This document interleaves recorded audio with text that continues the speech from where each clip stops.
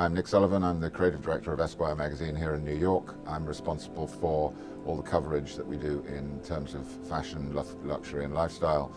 I've been here 20 years. I cover watches, I write, I style, I art direct, do all sorts of things. I first discovered Massimo's work really right at the beginning of my career in magazines, when I thought that fashion was all about runway shows and big names and that. And as soon as I got to Italy and started to explore, I realized that there was this parallel universe that was really coming out, principally out of Italy, of brands that were putting all their energy into research and authenticity and creating a kind of a parallel universe, if you like, of fashion. And that was also particularly big in the UK where I was at the time.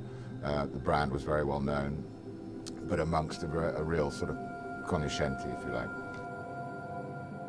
Right from the beginning is this idea of authenticity, of research, of bringing new materials into play, of playing with authentic ideas of utility and performance. And I think that really underlies kind of everything that in that world is critical to the sort of appeal of those clothes.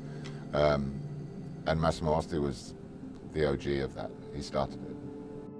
I suppose the most important lesson, and this applies to me as a writer, but also to my appreciation of design, is that you can never do enough research, whether that's into what a fabric is going to do, into the origins of an idea, whether it's a pocket coming from an old uniform jacket, or just an overall feeling of that sort of authenticity. It all goes back to exhaustive research.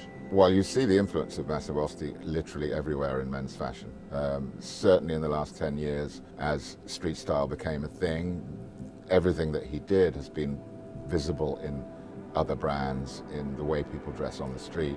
That's always been the case in a smaller degree, but I think his influence has reached far more people, although a lot of them don't know it. They don't necessarily know his name. The influence of his design ethos and his research has actually really completely changed men's fashion.